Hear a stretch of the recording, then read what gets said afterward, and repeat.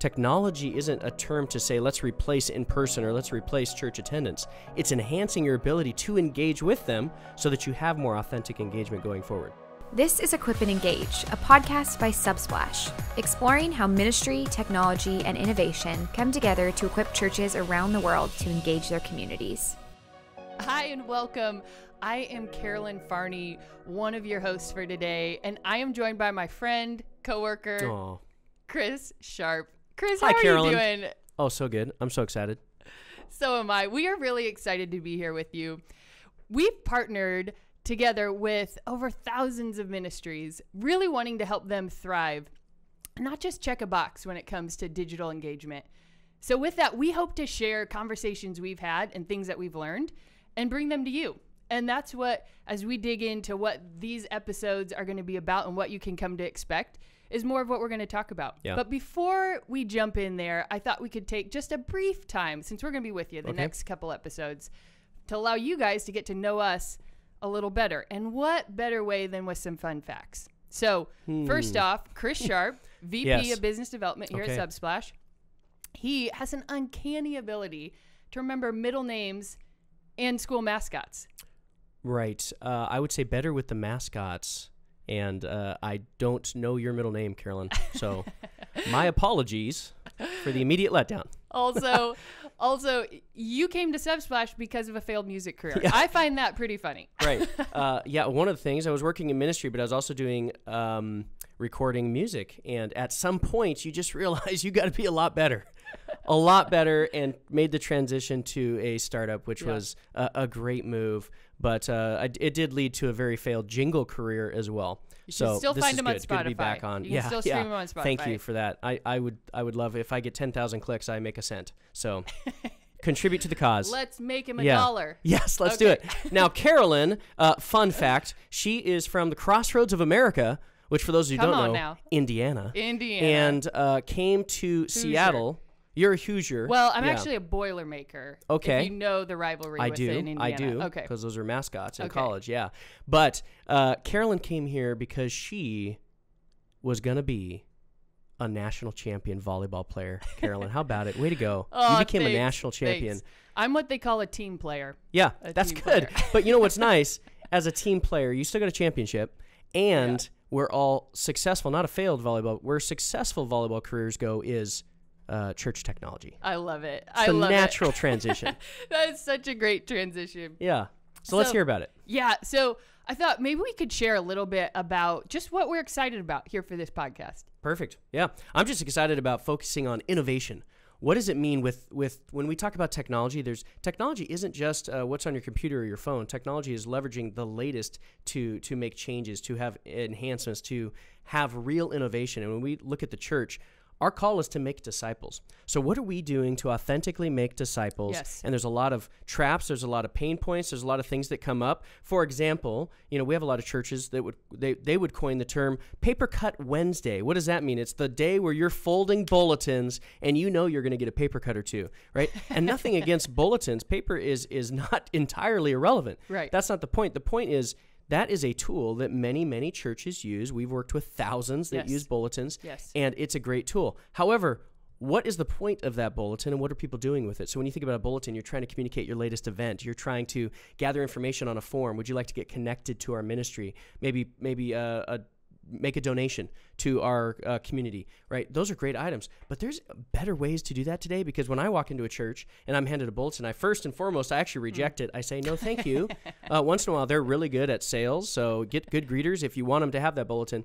But then, even if I take it, what am I doing with it? Yeah. What do I do at the end of that? Does it make it out of the sanctuary? Probably not. Or out of the minivan? Yeah, or out of the minivan. Probably in the minivan with some fishy crackers. Yeah. But what happens is some of you have a recycle bin for your bulletin, which wonderful, very eco-friendly. However, if that's not a sign of its relevancy than anything else, it's good for some. But most people, you're going to throw it away, you're going to recycle it, you're going to give it back, you're going to leave it in your car. And for those of you out there that take it home and scrapbook, bless your heart and congratulations, you're the winner. That's really, really good. But what are we doing with the rest of it? And what are the ways that people are communicating today? Yes. That's what we want to focus on. That's just an example. Yeah, yeah. And even another example that comes to mind, we hear ministries talk about their summer slump. Right. So they're going about into the summer. Families are going on vacations. They're out and about. They're not there. If they've only been collecting tithes and offerings through, say, a bucket that they're passing, that now they hit the summer and it becomes this slump that they're saying, hey, we're really trying to get, from a financial standpoint, to be able to stay afloat, we need a big fall push. Where one thing that we've seen with ministries, that even as we help roll out things like a modern giving solution that they can give even if they're not in the building, even tools around things like a mobile app, or ways that they can engage with them more while they're out, whether that's through media, whether that's through encouragement, whether that's through Bible reading plans and staying connected, that they're able to, in different ways, avoid that summer slump. That's right. Yeah, because as a church, you're a content creator and you have an audience. And even though attendance may be down, it might be the summer, it might just be regularly, as there are trends in our nation, and generally here in America, where we see, maybe the average attendee is 2 times a month now. What are you doing to still connect to and engage with them? You've got content, you're trying to help them become a disciple. Technology isn't a term to say, let's replace in-person or let's replace church attendance. It's enhancing your ability to engage with them so that you have more authentic engagement going forward. So that's a great example, and the types of things that we want to talk about in this podcast, and just see how are we helping churches take that next step. Yes. Yeah. How do we help them take that next step? And even as I start to kind of encompass too just what the heart of Subsplash is, as well as we think about media and innovation and technology.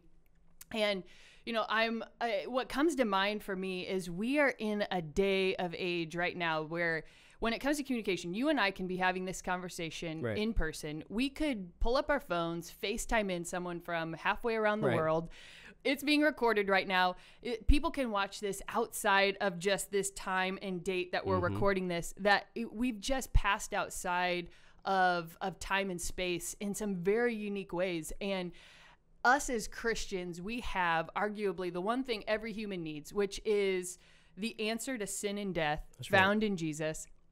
And as we think about, okay, we have this gospel message, we're holding this sacred and true, and how do we get this out to the ends of the earth? And as we're thinking about the Great Commission, and one of the places that we want to even discuss is throughout these next episodes of how do we take the means by which, so media and technology in different ways, to be able to pass this on to the next generation, and take those, use whatever means possible in order that we might win some, as Paul says in Corinthians. Love it. Yeah, and that's where, for us, as we think about how do we glorify God, proclaim Jesus as Lord, and for us in our company, getting to focus on innovation.